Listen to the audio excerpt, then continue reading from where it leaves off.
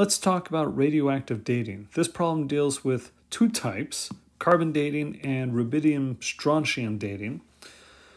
So carbon dating, this is the more well-known. You may already realize this, but our atmosphere has several forms of carbon. One of them, which is the most prevalent, is C12, and it's very stable. There's another one, which is very rare. It's C14, and C14 is unstable. It's radioactive. And in fact, it undergoes beta minus decay, as shown right here. It turns into nitrogen. Anyway, it turns out C14 is produced at a roughly constant rate by cosmic rays striking the atmosphere. And then once it's formed, it often bonds with oxygen and becomes carbon dioxide, or perhaps it could become methane. I don't know all the things that it can get into. But the point is, it's in the atmosphere, and so living things are breathing it in. And as such, living organisms are going to have C14 in them. But of course, it's just going to be a tiny amount. Most of it's going to be C12. But they're going to be breathing it in. That roughly means the ratio in their bodies is going to be the same as what it is in the atmosphere until they die. Once they die, of course, they stop breathing. So they stop bringing in the new carbon-14. They stop replenishing, I should say, the carbon-14 in their system. So once they die, the C14 that they have, that's it. And so it's going to start decaying. And what you can do is you can find some kind of sample. Maybe you found some piece of tissue, or a bone is more likely. You found some bone in some site, and you want to date it. So what you do is you look at the decay rate. You measure the decay rate, and it turns out basically from that, and you need to know, say, how much carbon is actually in the bone. But based on that, you can determine how old, roughly speaking, the bone is. Now, I'm simplifying the overall process. There's a lot of other stuff that you have to do this measurement properly. You have to calibrate. There's some calibration techniques that you need to go through, and I'm just glossing over that. But this is the basic idea.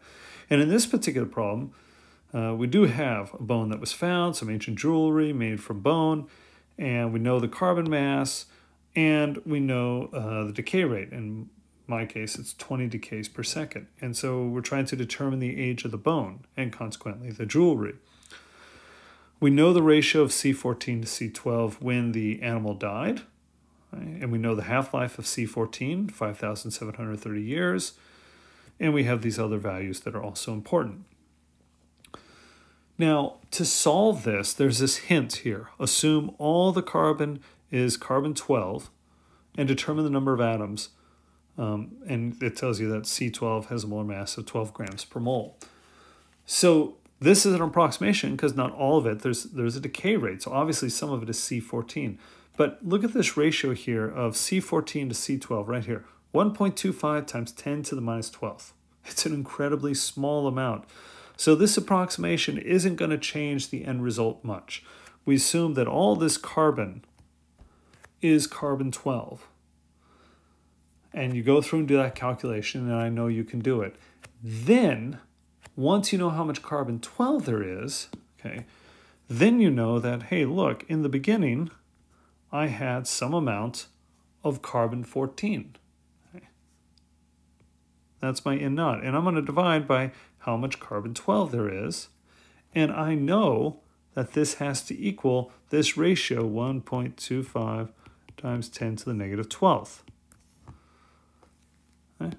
You know that, and so since you've calculated this, you can determine roughly, and it turns out to be pretty accurate, you can determine how much C14 was present when the organism died. So whatever it was that this bone came from, whatever animal. Okay. And then from there, you can solve the rest of this problem because now you know the original amount and you know the half-life, and with that information, you can, and you know the decay rate, right? Yeah, you know the decay rate. The present decay rate, I should mention. This is not the initial decay rate. This is the present decay rate.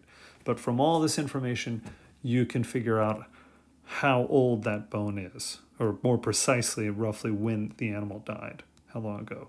Now, as for the rubidium strontium, okay, so this one is a little different. So rubidium-87 has a very long half-life. So we use this to measure things that are very old. And it turns out that rubidium also undergoes beta-minus decay into strontium-87. And it also turns out that this is just about the only way to make strontium-87, at least naturally, is from this decay. And so, as a result, when we look at, say, some rock or something, and we see strontium in it, we know it came from rubidium. Okay? Now, the overall analysis that geologists have to go through is quite complex. We're keeping it simple here for this problem. But by taking careful measurements of the rubidium and the strontium that are in a sample, you can determine how old that sample is.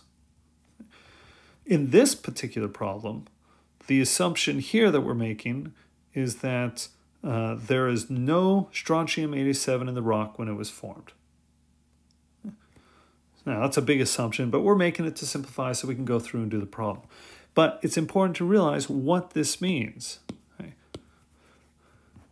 Originally, so our N naught, that's how much rubidium we have to start with. You know, we have some number of rubidium atoms. Okay. But they're going to turn, some of them are going to turn into strontium atoms.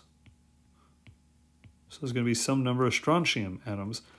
And, of course, there's still going to be in the number of rubidium atoms that have not yet decayed. Now, what we are told is the ratio of strontium-87 to rubidium-87 in the rock, in our sample. Okay, well, if I take this simple relationship and just divide by N, which is the number of rubidium atoms that have not decayed, so if I divide everything by that, I get N naught over N equals the number of strontium atoms to my number of rubidium atoms plus 1. This value here is what we're told. This fraction, this ratio, is this, for me at least, 0.215. So I would put that in there, and then I would know this ratio. And from there, you should be able to solve.